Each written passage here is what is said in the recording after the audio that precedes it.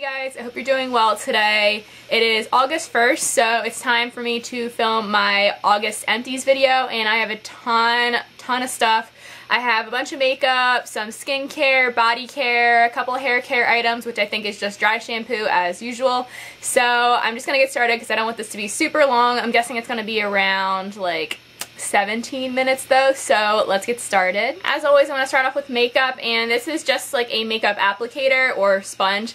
This is the Real Techniques Miracle Complexion Sponge, and mine just got very torn up. It's kind of hard now, and I tend to replace these every like 6 months or so, and I just got a double pack, and they both work really well. It's nice to have a new sponge. I love this. This is perfect for applying foundation, concealer, cream highlighter, and blending things out. And I actually have been loving using this flat side for my foundation because I really feel like it gives me a lot of coverage as opposed to using the other sides. And then I like using this side also for concealer. And this side works for concealer as well, but I feel like this is a little more precise. I really like this sponge. As you can see, I have repurchased it, and it is my second favorite foundation application method, as I've been loving my Zoeva buffer brush to apply foundation because it gives me the most coverage, and I really like this. Would repurchase. And this one is a big one. I just posted my Pan That Palette finale update for this palette. I'm still going to be posting updates for my Smashbox Little Trio and my Naked Basics 2 palette from Urban Decay, but I finally finished my Too Faced Naturalized palette. This thing is over 4 years old, probably about 4.5 years old now, and look at it. It is beautiful. It's so empty, and I'm so happy about it. This took me forever to pan, around 2 years, and I'm very excited to be finished with it. I give you most of my thoughts, or all of my thoughts, in that finale video, but overall, it is a great neutral palette. They have changed out a couple of the shades, but I'm happy to be finished with it, and I wouldn't repurchase it just because I want to try new palettes, and this just gave me a lot of frustration over the last couple years, and I'm ready to be done with it, and I'm so happy I am. I have two items from my 7 Summer Flings project pan. The first one is this NYX Matte Finish setting spray. This was fine. I did buy a Wet n Wild setting spray, which actually I think has more alcohol in it than this one does, so I would probably go back to the Dewy Finish setting spray because I do like that, or a more natural one like the Mario Badescu one. I've been wanting to try that as well, but I wouldn't repurchase this simply because I like a dewier finish. This didn't really do much for my makeup, like bringing down the cakiness. I kind of just let it be, and it was refreshing, but I would not repurchase it. And I have two foundations, and one of them was from my 7 Summer Flings project pan. It was the Maybelline Fit Me foundation, and this is the Dewy and Smooth one in the shade Porcelain. This is my second one of these foundations that I finished, and I really love the finish of it. It is a medium coverage dewy foundation, and the color was a little bit too dark for me in the winter, but it worked really well for me in the summer. I am quite a bit tanner, so this is too light for me even if I wanted to repurchase it, so I'd have to get a different shade. But I did purchase a different foundation to try out, and I've been liking that. So I would repurchase this in the future. It is really affordable. I think it's around $6 to $8 depending on where you get it. It is a really, really nice foundation, especially if you have normal to dry skin. Another foundation that I finished up is the Neutrogena Healthy Skin Liquid Makeup, and my shade is Classic Ivory. I just finished this up on vacation because this was technically my summer foundation, and this actually is a little bit too light for me now. The weird thing about my tan is that I'm really tan everywhere else. Well, tan for me, but as you can see, this part of my neck does not get tan, so I should be bringing down my foundation to my neck. I just don't feel like it. I feel like it would just like feel really sweaty and gross there, so I haven't done that. So the difference might be a little bit, I don't know, not really harsh, but there might be a difference between my neck and my face. I don't really care that much. No one said anything to me. If they did, I would probably just shrug my shoulders and just be like, whatever. So, I don't know. Anyway, this is a really nice foundation formula. It's about medium coverage, and I could do a little bit more if I just build it up with my foundation brush. I would consider repurchasing it, but I do want to try out other foundations because I used this a couple years ago, went back to it, and it's fine, but I do prefer my Maybelline one. I have two pretty exciting empties. One is this Urban Decay Revolution lipstick in Rush. I did finish this yesterday, and as you can see, I'm trying to twist it and nothing is coming up. I'll give you a little swatch of it. That's what it looks like. I am in love with the formula of these Urban Decay lipsticks. They have discontinued the Revolution lipsticks, but I'm pretty sure what I heard that the Vice lipsticks are very similar, so I would consider checking those out in the future. I do have a backup of Rush. I'm not sure if I want to keep it or throw it into a giveaway because I have used up the entire color of it. But I do really like this color. It is a gorgeous shade. It's a great Your Lips But Better shade, and the formula is beautiful. It feels like a lip balm to me, and it's super comfortable and non-drying, but it is a pretty opaque color, so I would recommend this color if you can find it. And I think it is in the new Vice lipstick formula as well. And then finally, for Makeup Empties, I have this Becca Liquid Shimmering Skin Perfecter. This is the travel size one in Moonstone, and I don't know if the camera's going to pick it up, but I can see through it right here. This is a little over a year old, so I'm not going to cut open and get like the last couple drops of it. But this was a beautiful liquid highlighter. I have the Moonstone pressed version of this, and I think the pressed one is a little bit more yellow, but this is such a gorgeous like liquid highlighter. I will probably repurchase this in the future because I love it. It's perfect to mix in foundation, or if you want like a luminizing primer, it's so great, and I'm sure it'll be a good like body shimmer as well if you want to be fancy like that. But I love this and I will consider repurchasing it. I have two hair care empties that are dry shampoos. First one is this Batiste dry shampoo and the Sweet and Seductive one, and it has Ella Henderson, I don't know who that is, on the packaging, and I did not like this scent. It was too powdery for me, but I love the Batiste dry shampoos. They work really great. They do leave a bit of a white cast in your hair if you spray too much, but if you just massage it into your scalp and take a little bit of time brushing it out, it's great, and it makes my hair feel and look a lot better. And then another Batiste I had was this Batiste dry shampoo in the Coconut and Exotic Tropical scent. This is my second favorite Batiste scent. I do love the Fruity and Cheeky Cherry one. This one smelled really nice and coconutty, and I would consider purchasing the travel size ones again because I thought they would only have a couple uses in them, but they ended up having at least 2 weeks of uses in them, which is fine for me if I'm going to be traveling on a plane or something. So I like these. I love the Batiste, and this scent is one of my favorites. I have a couple random products. I have two of these Mad About You hand sanitizers from Bath & Body Works. I guess I just started these two at different times and I thought they were the same ones, and then I found them, so I just finished them up. This is like a very floral but fruity scent, and this one had the glitter in it. I don't think I would try to go out of my way and get these ones again. It was a nice scent, it's just not my favorite.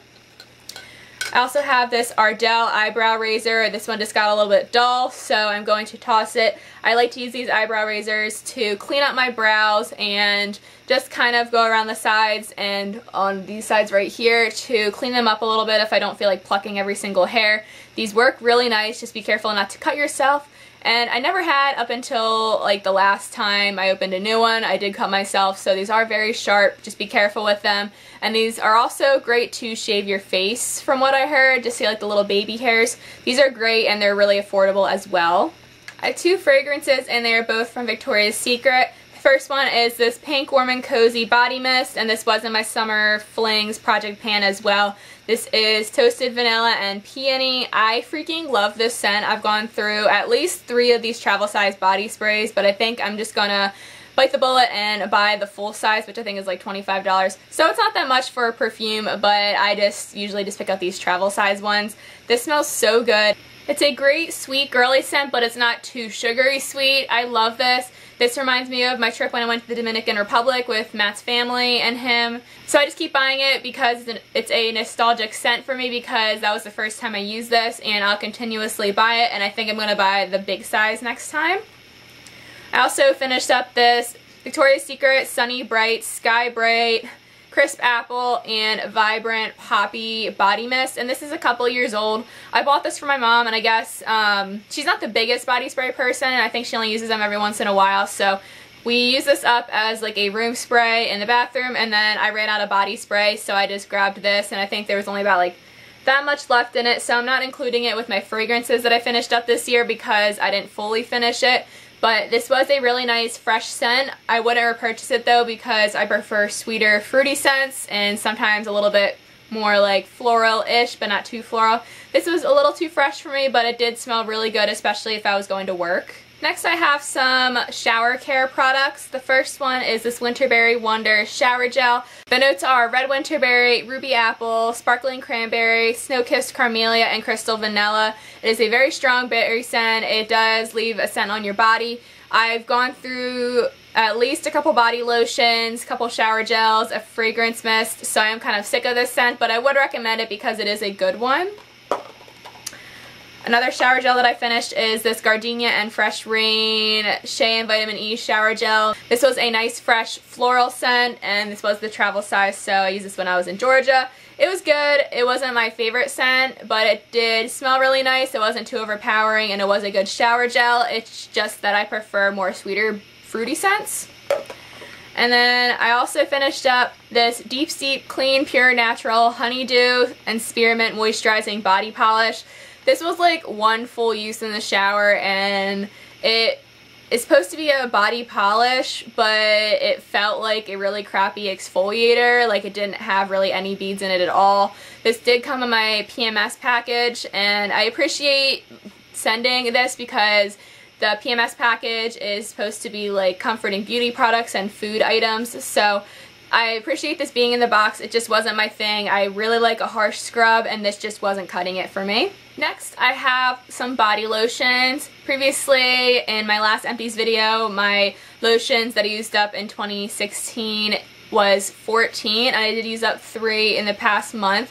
So that puts my total at 17 lotions used up in 2016, and of course they're all Bath & Body Works because I got a bunch of lotions at the last 2 semi-annual sales. So the first one is this Waikiki Beach Coconut. Oh my god, this scent smells so good. It is a very sweet coconut scent, and I want a full bottle of this because it smelled freaking amazing.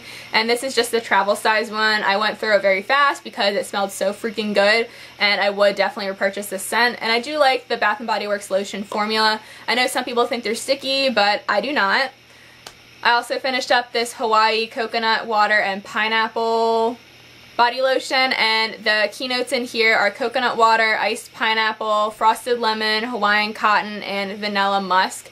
And this was fine. It smelled like coconut and cotton to me. The cotton was really overpowering in my opinion, so I'm glad I have this lotion finished. The packaging's really pretty because it has Hawaii, like the picture, and then it has the glitter writing, so the packaging's really cute. I just didn't love the scent. The other lotion that I finished up was this Maui Mango Surf Shea and Vitamin E Body Lotion from Bath & Body Works, and the keynotes in here are Ruby Mango, Guava Nectar, White Pineapple, Coral Hibiscus, and Island Sandalwood. This smells so good. I was using this one and then the Waikiki Beach one at the same time. They smell so freaking good. I love this scent. This was a nice light fruity scent, and I used up a little shower gel of this a couple years ago, so when I saw this I'm like, yes, I'm gonna pick it up. This was one of my favorite lotion scents that Bath & Body Works has put out. I would repurchase this scent because it smelled amazing. Lastly, I have some skincare empties, and I used up 3-ish of these Aqua oil-free eye makeup removers, and don't judge me, I didn't finish up that much makeup remover in 1 month, like 3 full ones. One of them only had a little bit left, and when I went on my vacation, my mom didn't have much makeup remover left, so I gave her like half of mine. Then I used that on vacation. I also went through a full one. I also use this to spot clean my brushes, like once or twice a week. I'll put it on a tissue and then just kind of run my brushes over it just to get some of the color out and clean them a little bit before I will clean them with like soap.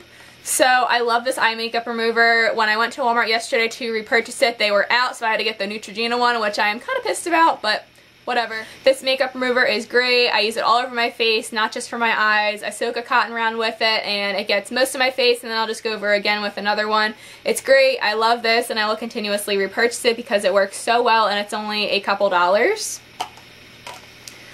I also finished a pack of cotton rounds. These are the Whispers cotton rounds. These work great. This is what I use with my makeup remover and sometimes with nail polish. I prefer to just use cotton balls because I don't want to like waste cotton rounds on my fingers and my toes. So I love these. These were the 100 count, I believe, and I will repurchase these as well. I used up this sample of the Redmond Clay facial mud, and it's supposed to deep cleanse, treat acne, draw toxins, remove impurities, and tone the skin. And this came in the PMS package as well. This was fine. I didn't notice a major difference just because this only had one use out of it, but I'm sure if I got the full size, I'd be able to give you a full review on this, but for now, it was just okay. I finished this Fresh Soy Face Cleanser Deluxe Sample / Travel Size. This came in the birthday gift for this year. I did choose the skincare set as opposed to the Marc Jacobs set because I figured it would be very helpful for going away. So this facial cleanser was very, very gentle. It had a light scent to it. I really prefer something with a little bit of a scrub to it, like my Neutrogena Daily Scrub, because I've been starting to get blackheads around my nose, and I think that's just because I wear a full face of makeup about 6 days a week, even if I do masks and stuff. So this wasn't cutting it to scrub the blackheads out of my skin, but it felt really nice when I was wearing light makeup or if I wasn't wearing makeup at all, and I felt like my face was clean. But if I wore makeup that day and I went over my face with this cleanser, I had to go over at least twice-ish to get all of my makeup off and make sure my face felt clean, even though I do use the makeup remover. I'm insane when it comes to makeup removing. I want to make sure everything is off. So I personally wouldn't repurchase this, but I know this is a favorite on YouTube. And then lastly, I have this L'Oreal moisturizer that I always use. This is the Collagen Filler Moisturizer. And I did finish this up. I've gone through so many of these, probably like 50, so I have another one going right now that I'm halfway through, so that will be in my next Empties video. And it's a good moisturizer. It is a little bit greasy for me in the summer if I wear it during the day, but during the winter, it's great. It really moisturizes my skin, keeps it hydrated all day, and I love this. We'll continuously pick this up. Thank you guys so much for watching. I hope you found my mini reviews helpful in any way. Let me know if you recently posted an Empties video so I can check it out, and I will see you guys in my next one. Thank you so much for watching, and I will see you later. Talk to you later. Bye.